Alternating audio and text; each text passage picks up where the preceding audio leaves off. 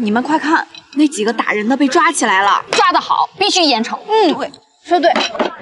我说你们吃完了就赶紧回家，女生以后别大晚上出来吃饭，万一再喝点酒多危险呀！大半夜不乖乖在家待着，来烧烤摊吃烧烤的都是混社会的流氓，都不是正经女生。这女的就是前车之鉴，你看被打多惨呀！哟，又是受害者有罪论呗。你们说女生不要一个人出门，她们是3个女生一起；你们说女生不要去人少偏僻的地方，她们只是在路边的饭店；你们说女生不要穿着暴露，她们穿的是 T 恤长裤；你们说女生不要喝醉酒，她们只是在吃饭。所以女生到底要怎样才能保护好自己的安全？晚上在外面确实会有危险。前有女生差点被拖进树丛，后有女人反抗骚扰被打。那么我想真诚地问一句，对于本就力量比较悬殊、身材娇小的女性，连敢于回怼的女汉子都已经无法自保，难道真的应该像网络中所说的女性宵禁，以个别男性的错误来束缚所有女性才是唯一途径吗？那有的女的就不能放聪明点，人家男的不就喝醉了想要个微信吗？不乐意就不给呗，还骂人。你们女的真要学会体谅男人，当着那么多人的面让人大老爷们下不来台，人家可不就恼羞成怒了吗？他喝醉了，不应该成为他做坏事的托词；女生喝醉了，也不应该成为他遭遇坏事的原因。女孩子喝不喝酒、何时出行是他们的自由，不由他人来评判。喝醉也不是借口。这几个人的行为严重危害到了受害人的生命，这受伤的不只是他们，是所有女性，是所有女性对社会的恐惧。这种暴力围殴的事件，是对法治社会赤裸裸的挑衅，是整个社会的噩梦。造物主赋予男性高于女性的体格和力量，是希望这股力量可以用来保护弱小，而不是用来霸凌和侵犯。保护花的措施也绝对不是不让花开。如果女生不能穿裙子，不能在夜晚的街边散步，不能保证她们在热闹的人群中能够安全，那么她们到底怎样做才能平安的度过她们的一生啊？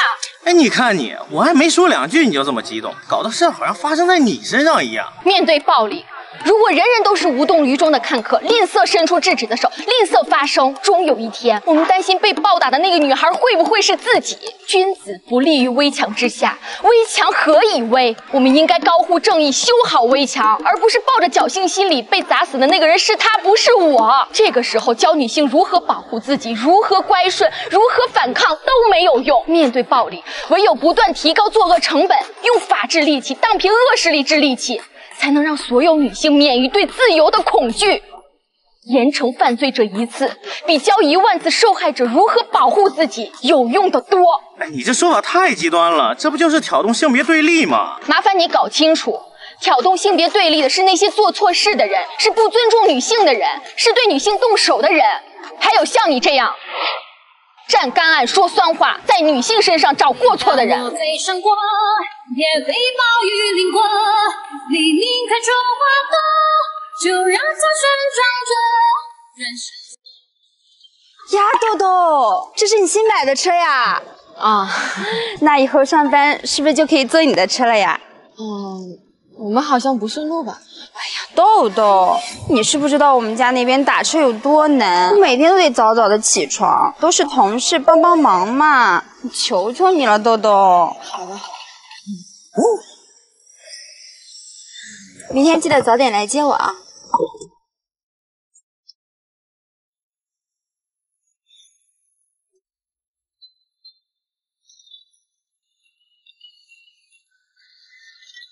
别打了，来了。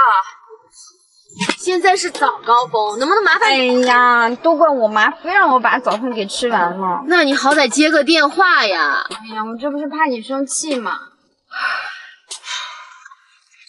早上的事不好意思啊，请你喝奶茶。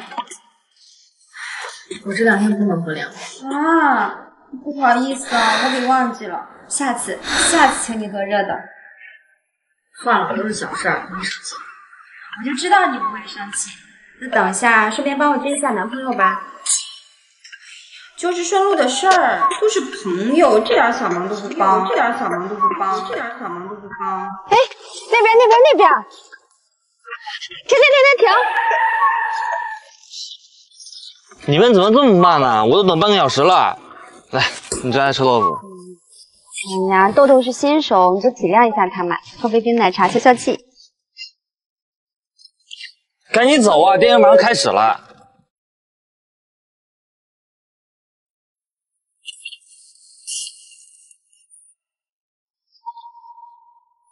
哎呀妈，我这刚买了车，现在95的油都10块钱了，你闺女连饭都吃不上了，哪还有钱往老家盖房子呀？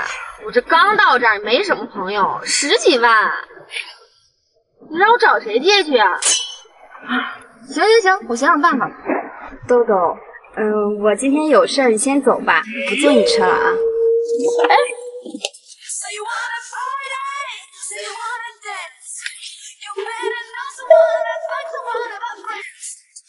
好了没？走啊。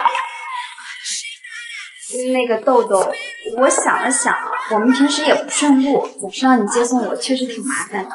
以后我还是自己打车吧。曼曼，你说什么呢？打车多贵呀，浪费那钱干什么？你们是同事，互相帮忙不是应该的吗？你让你男朋友着急了，你走吧。不用。曼曼，我们是好朋友、好姐妹，不要跟我客气。走吧。哎呀，真不用，我们还是自己走吧。蹭这么久的车，这是我的一点心意，我先走了啊。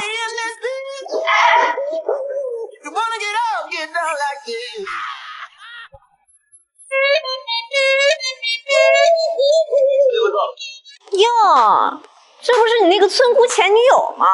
土里土气的，难怪阿豪不要你。哟，这么巧啊？这我女朋友。这是我闺蜜。来这么高档的地方就买个唇膏啊？我看你俩就逛地摊去吧。服务员。哎，你好，先生。老婆，想要什么，老公给你买。谢谢，亲爱的。你们这儿最贵的护肤精华多少钱？塔兰之谜2万3。给我来一套。好的。服务员，给我闺蜜也来一套。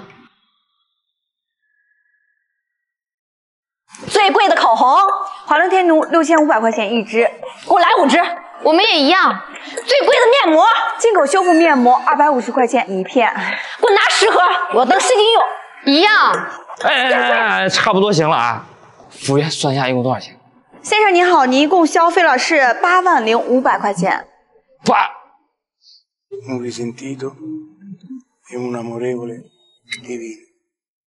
支付宝到账80500元。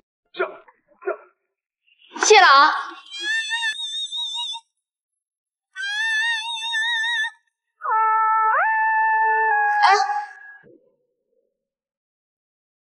送他们2包湿巾，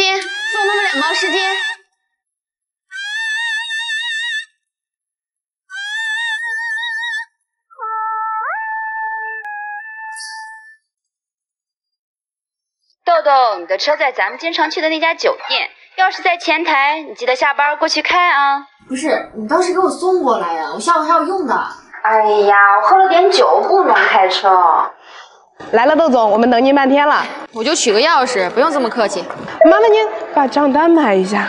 6800，这不是我账单啊。您交代过您的那个闺蜜可以用您的卡，这是她的账单。那从卡里扣吧。不好意思，窦总，您卡里没有钱了。不可能，我上周刚充了2万。您那个闺蜜最近天天来。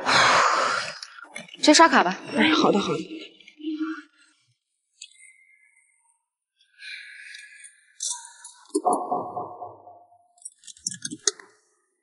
哎呀，我喝了点酒，不能开车。豆豆，下班赶紧回来，我在家等你，有惊喜给你哦。好啊，你等着，马上回去。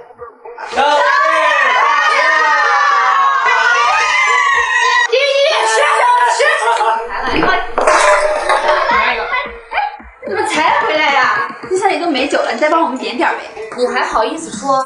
你把我车开没油了，为什么不告诉我？哎呀，我这不是忘了嘛。你这个什么人啊？这都是我朋友，给你介绍一下。不用。那个谁，沙发是给人坐的，这是我家，不是夜店，请你下来。豆豆，你什么意思呀？你非当着我朋友的面让我难堪是吧？你不能这样糟蹋我的房子，我还不能说了。我又不是没给你房租，你干嘛说话这么难听啊？竟然还给房租？就是，啥人呢？这也太过分了吧！都给我闭嘴！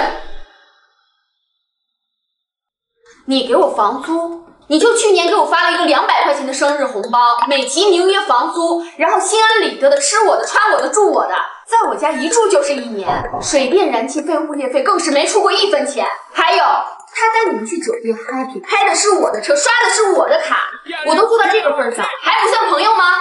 你别说了，多少钱我还你。好啊， 1年房租15000，水电燃气费算3000，穿衣吃饭用我的化妆品，1年下来怎么也得1万。今天刷爆了我酒店2万的会员卡，还道歉6800，总看我的车库加油，按现在的油价算5000也不算多吧？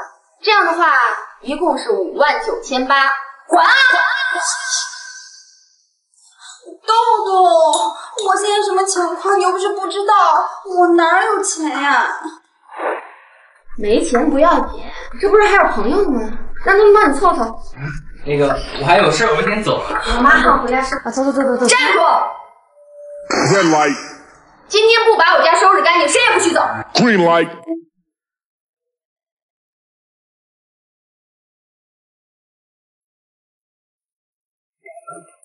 记住啊，59800，你只有3天时间，不然我会让我的律师起诉你。